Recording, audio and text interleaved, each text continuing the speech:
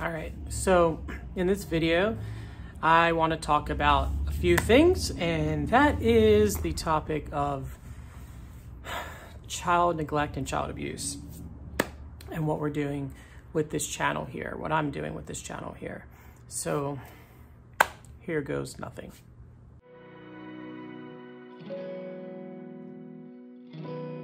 I'm gonna just jump right into it. There are times, I'm a really nice guy, okay? I'm a really nice guy. I'm a very particular guy. I know what I like, what I don't like, and I am not afraid to speak about those things. I will say there's a difference between speaking about the things you like and you don't like, and being rude and mean and hurtful. But I also believe in that it's important to allow people to be themselves, to do things that are well within their rights, right? To do things that, just because someone doesn't like what you're doing, doesn't mean you don't have the right to do what you're doing, especially if it's morally okay. So, for example, and trust me, we're gonna come back to this example. If I'm driving in a speed zone that is 50 miles per hour, and I'm driving at 50 miles per hour, and a police officer comes and stops me and says, hey, you have to drive at 40 miles per hour. Everyone else can drive at 50 miles, but you have to drive at 40 miles per hour.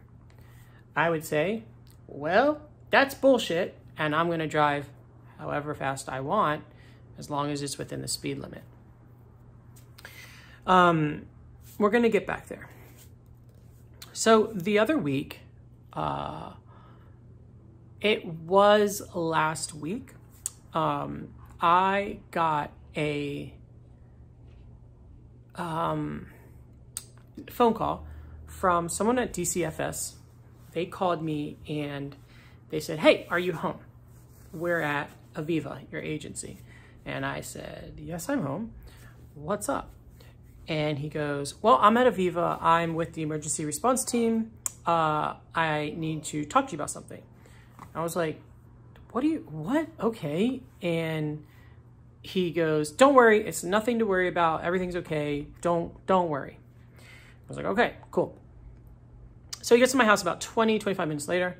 We sit down here and we're talking. And he goes, well, we have a complaint or something like that about your social media with the children. And I was like, okay, well, I'm not doing anything wrong. Okay. And he says, right off the bat, he goes, I looked at your Instagram and I watched your YouTube. You're not doing anything wrong. And he says verbatim, I couldn't tell who you're talking about. And he goes, and then he had some questions, like some specific questions he had to ask me. I do believe they were pretty like standard questions, and I answered them fine. I wasn't worried at this point. I reported it back to Aviva and let them know, just so they stay in the loop. He walks in, he checks, they have to check the refrigerator, make sure about the food you have, and they have to check, he had to check how many diapers I had for the babies. So he leaves. He's like, okay, don't worry. I have nothing, no concerns. I'm gonna close this case out. I'm gonna send it to my supervisor, and we're gonna, and it'll be done. So I'm like, okay, cool. That was on a Monday. And then on a Friday, last Friday, I got a ring at my door downstairs. And there's a woman at my door, and I'm like, when someone shows up at my house and I don't know they're coming, I know it's DCFS. So she showed up, and they will come unannounced. Like, they want to like catch you in the act if you're doing something wrong, right? Which they should. That's the right thing to do if there's an emergency. So they go, she comes in the house, and I'm like,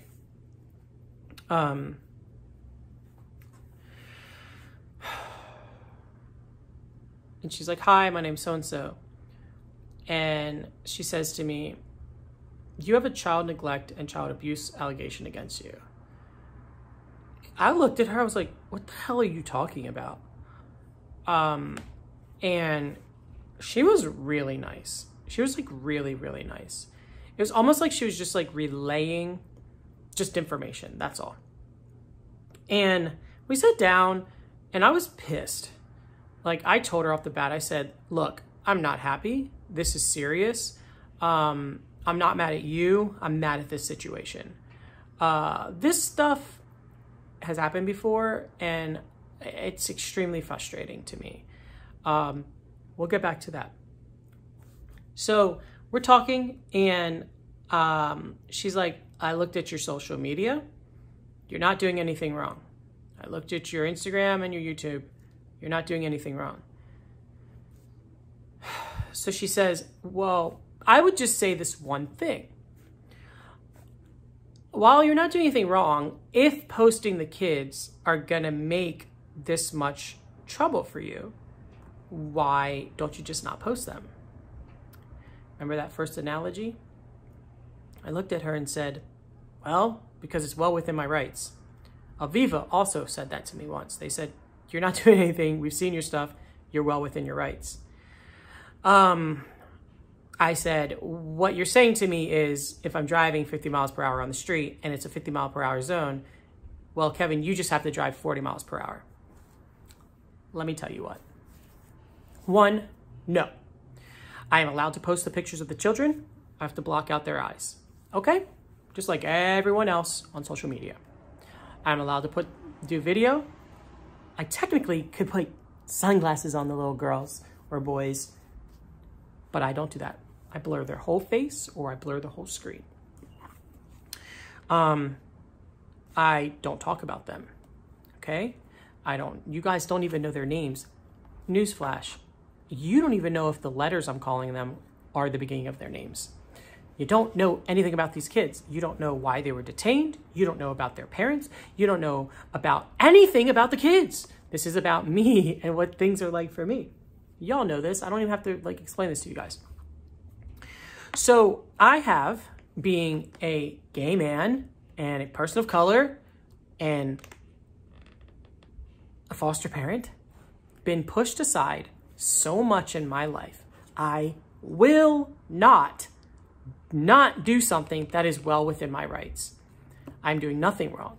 And furthermore, I am doing more for these children than anyone else in their lives are doing for them.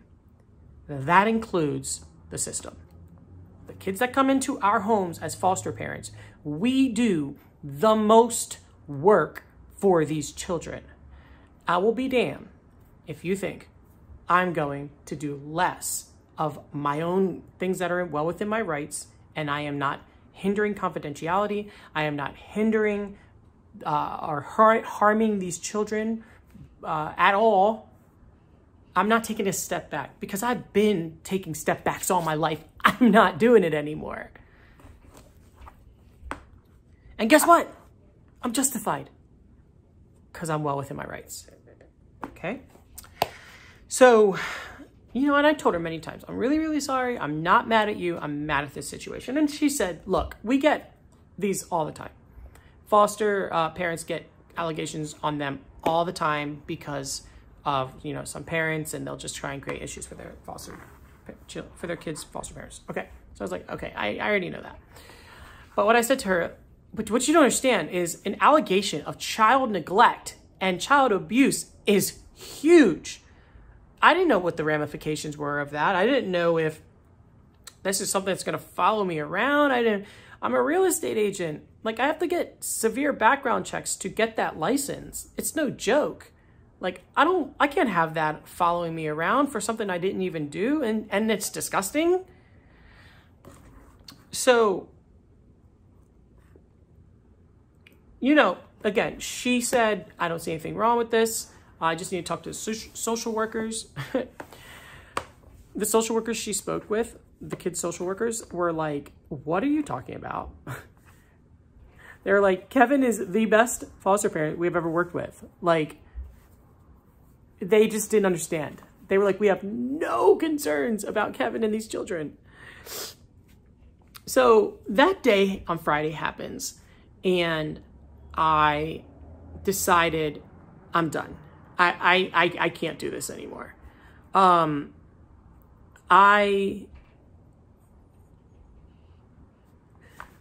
knew at the end of the day that she was going to have conversations with a couple more social workers that I've worked with and stuff like that. But she did make it very apparent that she's not concerned and like she expects to close this case out. And I spoke my mind in other areas I'm not going to talk about. And I basically realized that after a year and a half, 7 kids in, I'm done. I will continue each case. I will continue to see baby A's case out. I will continue to see baby E's case out. Everyone I work with, all the social workers, all y'all know I would adopt both of these children, and I would love to adopt the children. However, I also, and I feel like a freaking broken record, like I support reunification. I support it. It's like, I support it. I don't know what else to say. I also support adoption. Just because I would like to adopt doesn't mean that I think we should not reunify children. If kids don't get reunified, they need adoptive parents. God, I feel like I'm talking to a second grader sometimes. So look, here's the thing. A week after those thoughts of I'm done, I said to myself, it's okay if I decide to do it again. If I decide to take another baby in again at some point. But as of now, I'm going to see their cases out and I'll probably be done. I hope that when I say I'm going to see their cases out, it means 1 or 2 adoptions. And if it means reunification, then it means reunification. So be it. And if I decide to take a break, I take a break. If I decide to be done forever, I'd be done forever. You know, in the past, I said, guys, I'm done. I'm going to do IVF, surrogacy. There's a fertility place out of Cancun, Mexico, and I've vetted them. I know that they're good. They're fairly cheap. I would do that.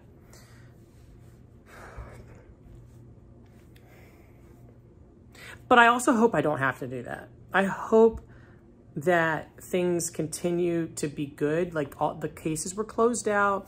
Even Aviva was like, child abuse and neglect. What the hell? Why was that even said? It should have never been said. And that's the thing that like triggered me. Like if they were just like, oh, you have this like confidentiality allegation, I would be like, okay, well, I know that I'm not breaking any confidentiality stuff. But when I heard those words, I was just like, this is not cool.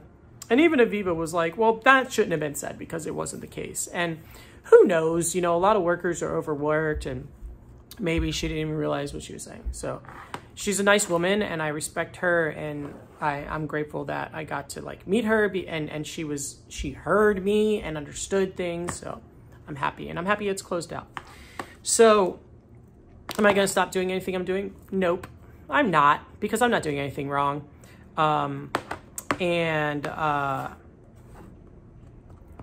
it keeps causing issues, well, they can review things and keep having issues because I'm not doing anything wrong. So, you know, is this a vlog? Not really, I guess. I don't know. But this is part of it, guys. Like, this is the realness of foster care. And it's so freaking annoying and frustrating. I've even had a social worker say to me, I don't understand why the system treats you guys like you are glorified babysitters. That is what happens. It's not okay. That is why you lose amazing ass foster parents like myself. That is why. Because they treat us like babysitters. And it's not okay. We're not babysitters. We are the ones that take these kids to countless doctor's visits. We have social workers showing up at our houses unannounced at all times of the day and night, whenever they want. We do visits all the time with biological family. We put ourselves in in uncomfortable situations with families. We put ourselves in sometimes dangerous situations with bio families. But we do it, and we do it for the kids. So I get sick and tired of people looking at us like we're the bad people. We're not the bad people. We are the best people in these children's lives because we don't have to do this at all. We don't have to do it at all. But we step up to the plate and we do it. That's it. I hope you guys enjoyed this. See you guys next week. I love you all so much. Peace out.